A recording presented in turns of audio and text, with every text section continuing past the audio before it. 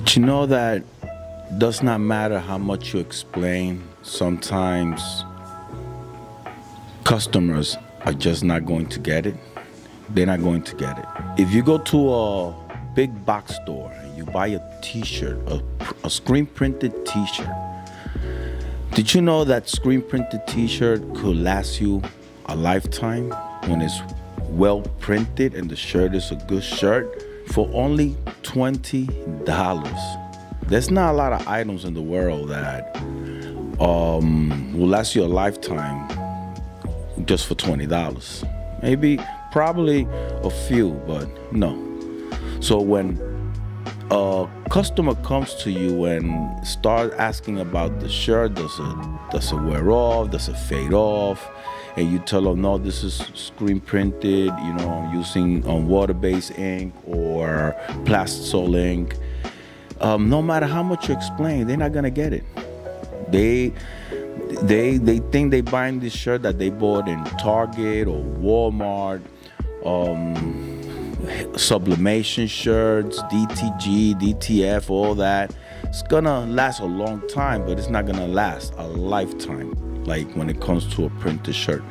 So don't waste your time trying to explain to the clients the difference between what they buy in these places and screen printed t-shirts. Don't explain. Just tell them this shirt is gonna last you a lifetime. It's printed differently than any other shirt you have gotten. I had somebody on the comments asking me a question of how you take out the background on an image, especially a photo, how you take that out. And the job I just did with the car, you know, the 27th Street, well, this is the picture that the person gave me. This is his car, and I had to take this background out, you see? So what you do, when was to where the magic wand is, but go quick selection tool, and you're just gonna come and spread it all around the car. You see how quick? Make sure you get everything. You're gonna get some things are not the car, but you're just trying to get most of it. That's the way I do it, very easy, quick. Make sure you get the engine, get everything there, and everything is already nice and highlighted. Highlighted the whole car. Then come and just cut. And once you cut, there it is. There goes the car right there. Now, all I did was work a little bit. You gotta work. And just use the eraser tool and just start erasing. If you see that the eraser is small, come up here and just bring it higher. Make sure you press the one that's completely, and then you just come and start. Make sure that you erase the whole thing. The part that is not the car. That's how easy you could do it. So now you go to filter gallery.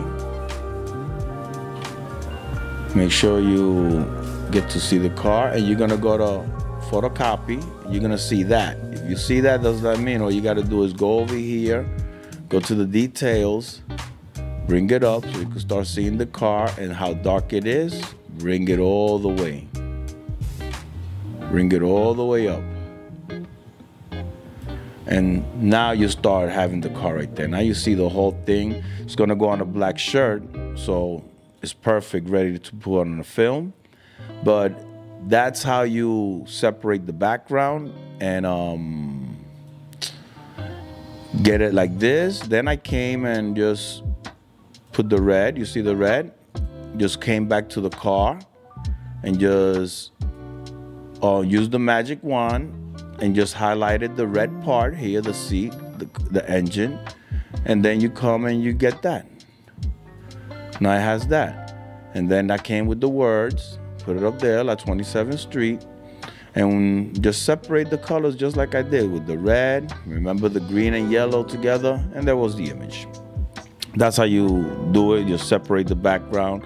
I know there's other tools that you could just get the whole car without doing all that work, but I do that just to get more practice being more accurate with my tool, especially with my mouse. That sometimes my hand is just, like I said, I can't even draw a perfect circle. But that's how you separate the background of a picture. To separate, if it's a person, it's easier because it's gonna select the person much faster. But with a car, I don't think it's gonna work looking for the object.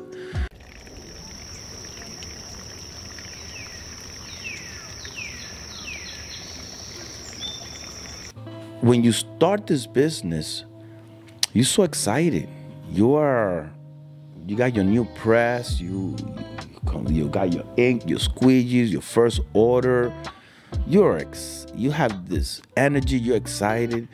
But the thing that really eats some of that excitement away from you is not the frustration of learning something or learning how to print or registering. It got nothing to do with that.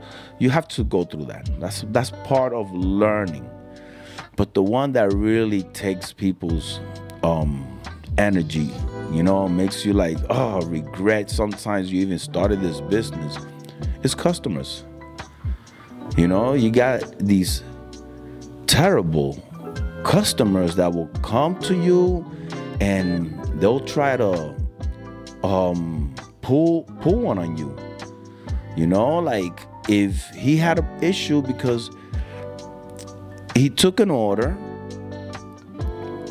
person saw the order, he took pictures, she liked the shirts, and she left with the shirts.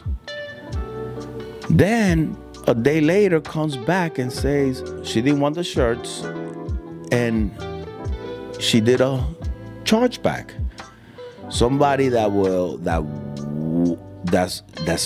paying with a credit card or PayPal, and then they'll take that money back and you don't get it. You lost that money. And if you go fight it and you show them the emails that she approved the logo, that she took the shirts, she came and saw the shirts, she counted the shirts and everything, he still lost. He still end up losing that money, and she took it. And the thing is that even that he tried to give a discount, she ghosted him. She didn't come back. She went somewhere else. Now, is that something that really happened? Like the shirts didn't fit or the print was not good? Or it was just that maybe she went that day and didn't sell anything or nothing was happening and she just stopped and went and tried to give the shirts back to get the money back. That's why I don't mess around with credit cards or PayPal. I try to do Zelle, get that money out real quick, but mostly, let's send it right to my bank, because PayPal is a middleman, so they're just gonna come, and if you do a chargeback, it's gonna be an issue. I never went through that. I don't really understand how that chargeback gonna go, but I've been hearing that a lot about people doing these things and taking the money back, and when you go fight it, you lose. The other one that he had issues with, people bringing shirts to him. I think I mentioned this before about when people bring shirts, you have to be very careful, because a lot of these shirts are they're not gonna be made for screen printing. This is cotton, it's a shirt, it should. But the problem is that some of these shirts that they buy are so cheap. That's why they bring you the shirts. They're not even pre-shrunk. So if you take it and you don't pass each of them through the conveyor dryer so they could really get pre-shrunk before you print on them, you're just gonna start printing on them now, and every time they go to the flash, there's gonna be some 3 millimeters off from registration. Maybe just a little off. You see some shirts, it's working, it's good, but then some shirts, they shrank a little too much and they got some misprints. And no matter when you try to align for that shirt, you don't know if the other shirt is gonna not shrink or shrink. It's gonna happen. So he gave those shirts, they picked them up. He told me it was about 50 shirts, and she brought the shirts back and said that you have a lot of misprints, the registration is off, and she didn't want it. And again, wanted the money back. Wanted the money back. That frustrates you as a screen printer when you're working by yourself and you're just putting all that time in. You're investing in these shirts, and she only had paid half. She only left a half deposit. That's why I don't like doing the half deposits. But she only paid half down, and then she wanted the other half. And he had issues. She came and started arguing, came with her husband, and it was not a pretty sight. He gave the money back just to avoid the problem. And the same thing happened to one of my friends with the printed on the back. I think I mentioned that one. That was scary. That one, the guy gave him was supposed to be all the cities on the back and some names, cities and names of people. And he gave him that, and he took it, he just copied, pasted, and printed on the film, and that was it.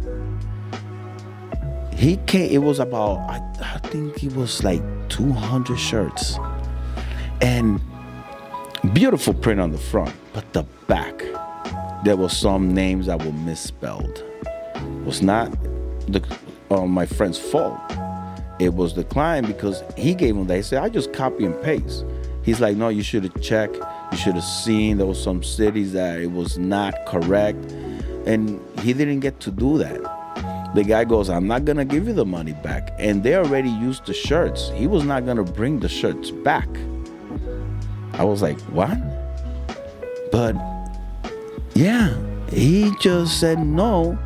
And guys here from the Bronx, these people from the streets, man, they came here and they wanted to beat his ass down, and they started threatening him on Instagram, talking bad about him on Instagram. He's not a great printer. He don't know how to print. The shirts came out horrible.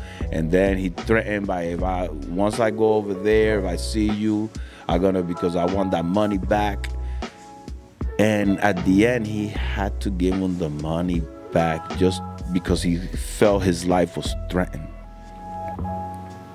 Things like that will get you really discouraged. It just takes away your excitement from printing, because terrible customers that you're gonna bump into them, and you have to try to see it. You have to try to read customers and read if they are gonna give you problems. And if they are gonna give you problems, try to not do the job, or tell them right now I'm too busy, I won't be able to get it done on time. Give them a story.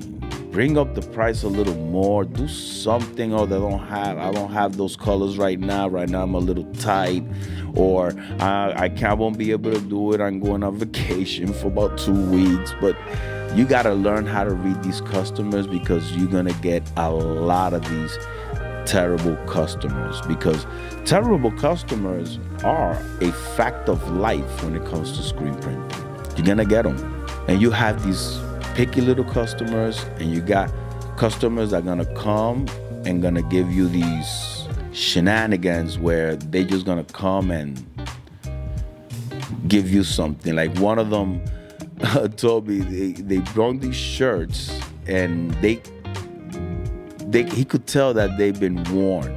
They've been using the shirts. He just wanted to print this. I don't know how much it was, but if you notice, if you have a shirt that has already been used and you put it through the conveyor dryer, that smell, that it's gonna stink. You know that shirt was not even washed, it was used, and real quick they bring you these shirts to them. So when it went through a conveyor dry, he came to pick them up.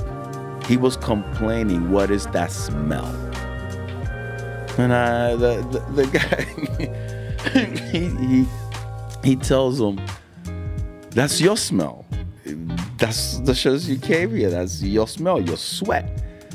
And he was, no, he didn't want to pay. He didn't want to pay. And he just left the shirts and left. He said, I'm not paying for that. It stinks. The shirts stink.